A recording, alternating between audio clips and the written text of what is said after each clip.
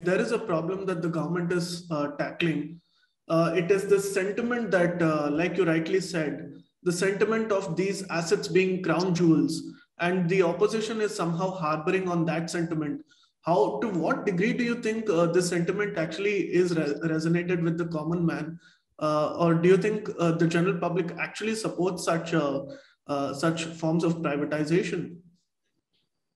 See, uh, there is one absolute problem that I think I would personally have with the way, or with the way, uh, unfortunately, we have our opposition parties in place, right? Because Right. initially they had a problem with demonetization. Now they have a problem with monetization. My question to them is, as a startup founder, very practically thinking, right? I myself am an entrepreneur. Opposition is great, and the reason opposition needs to exist is to still drive the guys in power towards a common goal, and that common goal needs to be the development of the country, right? Right. Development of the nation for our people, etc. Not coming in and making blatant political statements. What I would still like to hear from the opposition party is to come out and say, right, you guys are doing these things, but there could be, say, XYZ pitfalls, because Mhm. no plan is flawless. It has never been, right? Absolutely. I'm saying this as an entrepreneur, as a person running a company, that when we say make POCs, MVPs, POCs are proof of concepts, or MVPs are minimum viable products, right?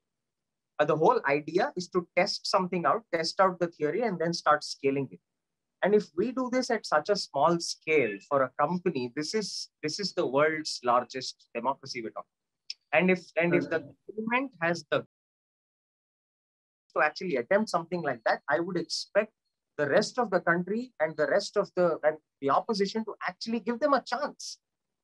Right. Now, I think I might be even cooking up some controversy by saying this, but I don't think that that demonetization was a failure. The way it was implemented might not have been the best. And yes, I understand they were still in their first term. There were a lot of things that they had to learn. But if they hadn't done it as quickly as they did, it probably would never have happened. Right. And what are the implications of that? Again, I will bring my startup entrepreneurial perspective to the table here and say, today, you have to that. Now, let me not go yet touch the common man. Yeah. Billion-dollar companies that have sprung out of that single decision. Not just fintech companies. The amount of commerce that exists in the country today, the amount of billions of dollars flowing into the startup ecosystem from outside the country, is because today everything is accountable. Mm-hmm. Before demonetization, has had the comfort of walking out of your home without a wallet, Right. right?